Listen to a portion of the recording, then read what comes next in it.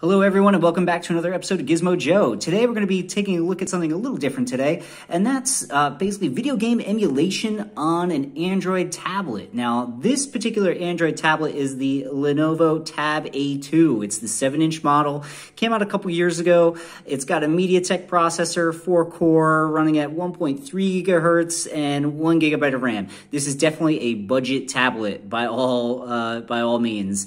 It's not going to do all that much. You can do some web browsing. It does play some X265 video, but that's pretty much the extent of what it can do. Now, I've used this in the past to test some other things, most notably the 8BitDo Bluetooth controller. If you haven't checked out that video, you can have a watch now.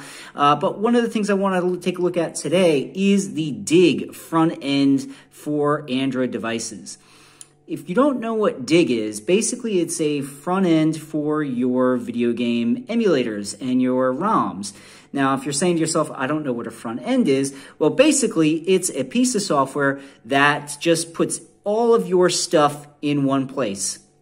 And basically what I mean by that is that Dig will essentially scan your device, whether it's a phone or a tablet, look for any and all ROMs for pretty much, I think there's 86 different consoles that are supported with this guy.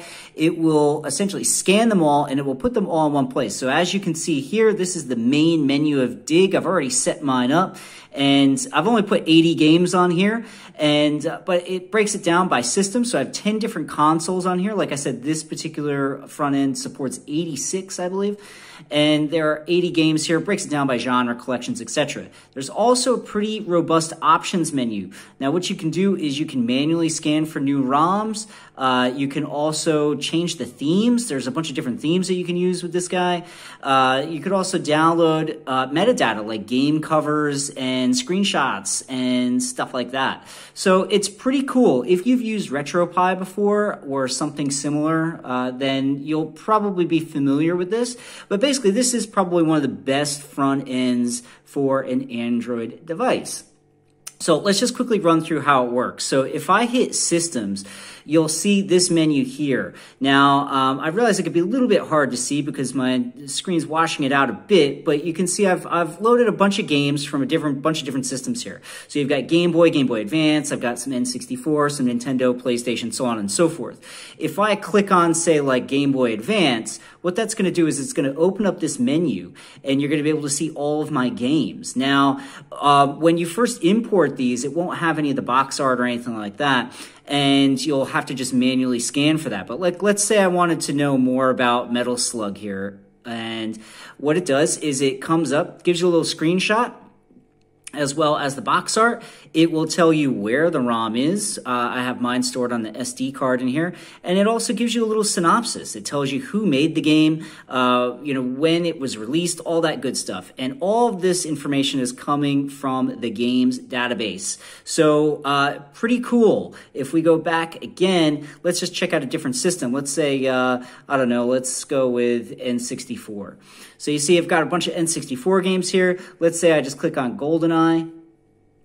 And again, it gives us the box art. It tells us about the game. It tells us who published it, when it was released, blah, blah, blah, blah, blah. And what you do is you just hit that little circle there, that little play button, and it will launch the game. Now, there's a couple things you need to know before you start using this. The Dig front end does not have any emulators built into it. You have to essentially download the emulators yourself. Now, for instance, let's say PlayStation Portable, so PSP. Probably the only emulator that you're ever going to use is PPSSPP. Now, you can go ahead and download that separately, and then up here in the three little buttons here, you can scroll down to essentially Manage System, tap on that, and then basically it will have, so I've already got PPSSPP set up here, but it would have a list of different emulators. So if you don't have an emulator, let's say, for instance, let's just go to TurboGrafx because I know I don't have an emulator set up for this one. Let's say we wanted to play Airzonk. It will click on that, and I'll hit, yeah, I want to play, and it will give me this warning, and it will say, hey, look, your emulator's not installed, can't play this game. So, okay, so I just hit cancel. Now, I'd have to go ahead and do that. Now, what if I didn't hit cancel, if I hit OK, what it would do is it would bring me to Google Play, and it would allow me to download an emulator that would work for that particular system. So it's pretty cool because it's pretty easy to set up. There's not a whole heck of a lot to worry about. A lot of these emulators I already had on my system on this little tablet. So what was really cool about Dig is that if it recognizes an emulator that you're using already, it will automatically assign that emulator to the system. So what I mean by that is like, so Game Boy Advance, for instance, I had John GBA, which is a great, really no frills, awesome little Game Boy Advance emulator on here already. And when I installed Dig, it automatically saw that John GBA was already installed on my device and set that as the default emulator, which is pretty cool. Now, what's also really cool about this is that you can download a whole bunch of different emulators and you can mess around with them and you can see which one you like. You know, different emulators do things a little bit differently. They have different features, etc., etc. So if you're curious about messing around with different stuff, you can. Let's just fire up a game just to show you guys how this works. Let's say, let's go Metal Slug, because Metal Slug is a good time. Now, obviously, I'm using the on-screen controls here. So again, this is just from John GBA. If you had a Bluetooth controller, which I highly recommend you using anyway with a lot of these console games, because, you know, it's just, they're designed for that, and it's a whole heck of a lot easier. I mean, I don't know about you guys, but I can't stand the on-screen controls. I find that my fingers tend to drift when there's nothing tactile there. But anyway, I'm probably going to be terrible, so just bear with me. Just want to give you an idea of how this guy works. So as you can see, it's emulating it pretty good. I mean, as far as I'm concerned, this is pretty much full speed. Let me focus on the screen here so you guys can see this a little bit better. There we go.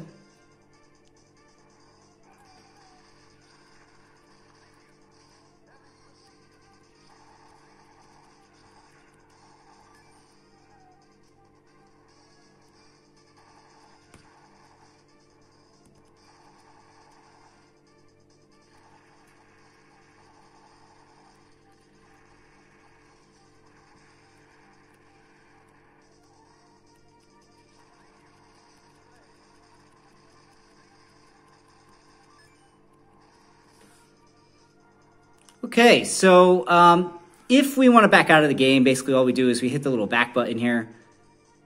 Oh, no, sorry.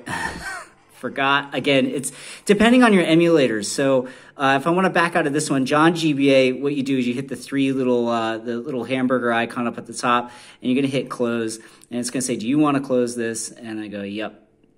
And basically, it brings me right back to Dig. It also asks me if I want to rate the games. I always just hit cancel, but feel free to rate them if you want. Obviously, that's how you get these little ratings up at the top.